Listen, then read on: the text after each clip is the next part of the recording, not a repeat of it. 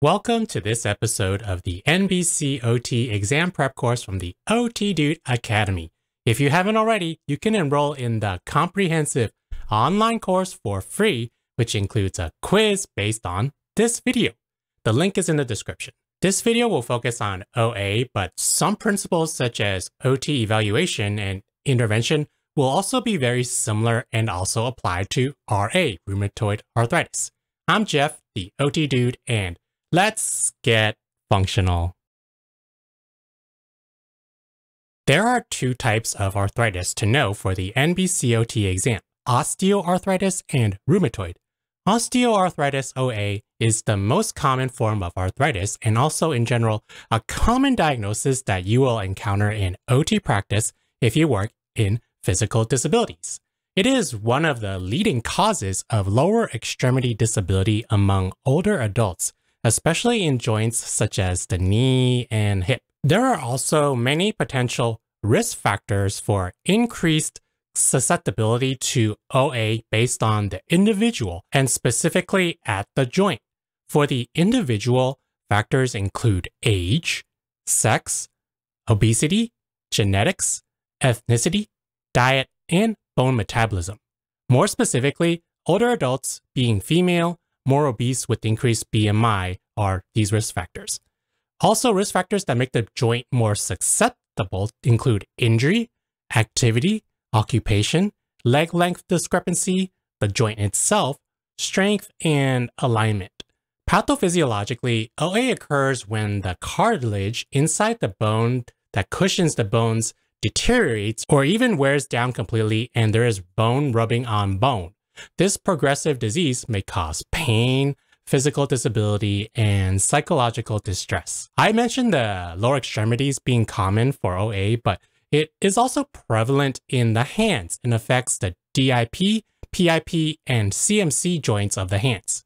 And thinking critically because of this can result in associated functional impairment due to substantial pain, joint instability, deformity, and loss of motion. For the hand, two terms to know are Heberden's and Bouchard's nodes. Bouchard's nodes are the small bony growths or lumps at the PIP, and Heberden's nodes are the same but at the DIP. To remember this, the word bouche actually means mouth, and between the mouth and the tongue, you can stick out your tongue, so the mouth is more proximal, as in proximal of the PIP joint in Bouchard's nodes. So Bouchard, bouche, mouth, proximal to tongue, and therefore the tongue being more distal for the DIP deformities of Heberden's nodes. The classification of OA is primary OA and secondary OA. Primary is related to bone involvement and secondary is related to other factors, such as genetics, trauma, and infections. Another is the staging of OA. Here's an illustration of the stages of knee arthritis.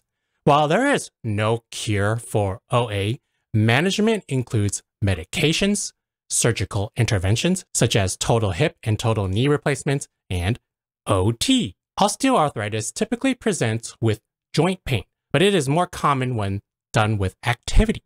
More advanced OA pain is often deep and may not even be localized. There also may be short periods of stiffness, sometimes called gelling.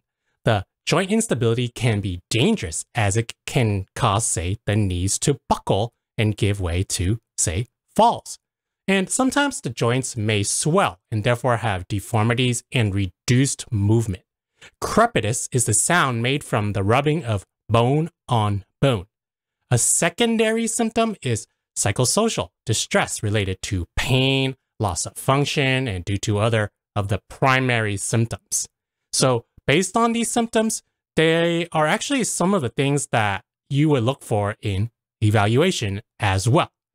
For example, during your evaluation, you should look, palpate or feel for, and listen, auscultate for tenderness, crepitus, bony enlargements, reduced range of motion, pain on ranging, deformities at the joints such as Bouchard's and Heberden's, joint instability, altered gait, muscle atrophy, and joint effusion, which means a swollen joint. An example of an outcome measure that you can use, it should be ideally standardized, is the Jepsen-Taylor hand function test.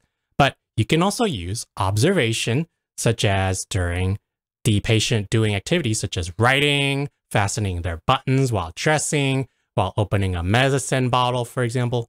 So occupations to assess, of course, include things like ADLs and IDLs, but also other ones such as rest and sleep, work, leisure, socialization, and with the OTP F4's new terminology, health management related to the condition of OA, as it is a lifelong condition that may affect participation. OA may be associated with cognitive changes, and these include attention span, memory, and problem solving, as when one has pain, especially chronic pain with, like, say, OA, it can be very distracting. And so very much of the focus of one's person's thoughts, right? And as such, psychosocially, it can lead to depression, negative perceptions of body image, and even sexual dysfunction. So as an OT, you should provide and set clear expectations and goals, refer and provide resources for social, financial support, and also to address depression and isolation with other psychosocial interventions you already learned in OT school. One myth is that the trigger of OA is often weather. Evidence really does not support the myth that weather conditions influence joint pain, but for unknown reasons, for some patients, the effect of weather on their pain seems to be real. So be client-centered and don't completely dismiss this trigger for patients if they think that's what's going on. Okay, let's review the OT interventions now for OA. First, let's go over contraindications and precautions as related to surgical interventions such as hip replacements. And these days, total knee replacements are quite routine procedures that do not involve as much rehabilitation, at least like in the hospital. In fact, I don't think I even remember the last time I worked with a patient who was a total knee in acute rehab, as they often get discharged quickly in like acute care, like just like that. So OT is even quite quick and simple for these patients in these sessions. But nonetheless, total knee precautions should be weight-bearing as tolerated, but also include not placing support, such as like a pillow under the knee while laying in bed. The patient should have support for their feet while in sitting so as to increase the range of motion due to knee flexion. Knee immobilizers may or may not be recommended based on the surgeon, and if not, really it's up to you. Personally, I am not a fan, as I feel as these knee immobilizers are too compensatory when the patients probably aren't going to wear them in the long term, so they may benefit from using all the muscles and body systems and skills required for standing, weight bearing, ambulation, and during activities. One general recommendation, though, is that patients should avoid stress on the knee joint, such as with squatting, kneeling, and especially with the twisting of the knee. Total knees are often abbreviated as TKR for total knee replacement, and THR is for total hip replacement. For total hips, remember that there are two approaches, posterior and anterior. Posterior hip precautions are no hip flexion greater than 90 degrees, no internal rotation, and no adduction. Anterior hip precautions are no hip extension, no external rotation, and also no adduction. Another precaution is to respect pain, especially symptoms that may be activity related. The saying, no pain, no gain, does not apply here. Besides precautions and respecting pain, there is also the concept of joint protection. Joint protection principles include avoiding staying in one position for too long, avoiding positions of deformity and forces in those particular directions that are just not good for the joint, and using instead the strongest joints that may be available, and ensuring good habits for correct patterns of movement. The best intervention as OTs you can do is occupation, as it inherently involves and addresses factors already, such as strength, range of motion, endurance, and other things, to name a few. Warming up may be a good idea, such as with PAMs. You can use heat and ease them as they can help to reduce pain and also help to increase one's range of motion. Active range of motion is ideal, but passive range of motion can also be used as well. Isometric or isotonic strengthening exercises are okay if they are tolerable, as well as also doing low impact exercises such as aerobic exercises. But it's not all about exercise. If exercise is engaging and motivation for the patient, then yeah, by all means. But personally, I prefer prescribing engagement in meaningful and functional activities that the patient previously or is still or wants to be interested in. For example, to address hand pain, maybe it is for during opening a jar often of like jam or a bottle or a medicine bottle. So instead, the patient can use an electric can opener or an automatic pet feeder or an automatic medication dispenser or an adapted one. Maybe it's for sewing or arts and crafts. It is then that you would use your activity analysis to determine the physics and mechanics involved, including the body systems and related to the environment, the patient's, also their psychosocial and cognitive functions, and how you can use that all together holistically to work in their favor. So it is important to be client-centered and to ask these questions.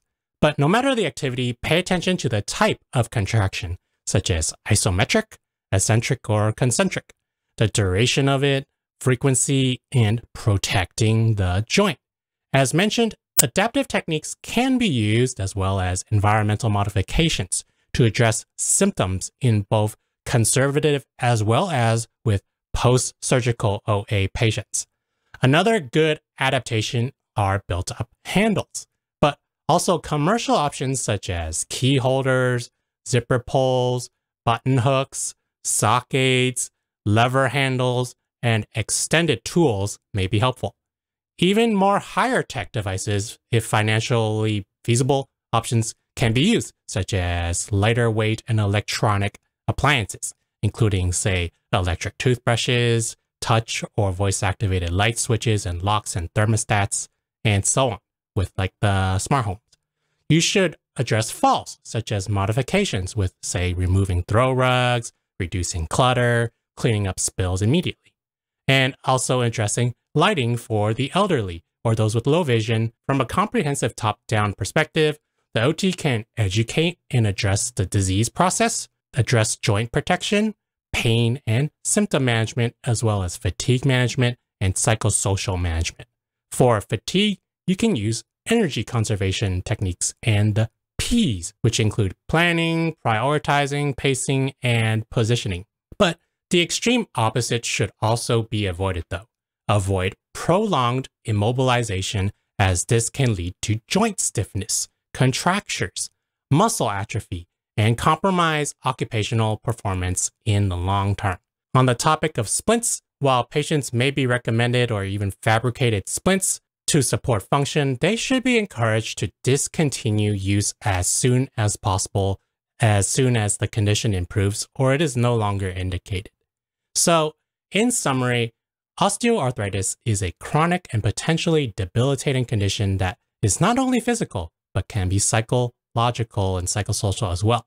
The OT should provide education, a lot of education, should address pain, medication management, inflammation, maintain or improve range of motion, strength, and endurance, recommend relevant equipment such as adaptive equipment, DME, splints, encourage joint protection, and maximize one's performance and participation using work simplification, compensation, and energy conservation. Last, you should address the adjustment to disability with realistic expectations, but also hope for this condition. Support groups may be beneficial. So I hope this helps. Thanks for watching, and give this video a thumbs up if you found it helpful, and be sure to share it with your study groups. I'm Jeff, the OT Dude, and see you in the next one.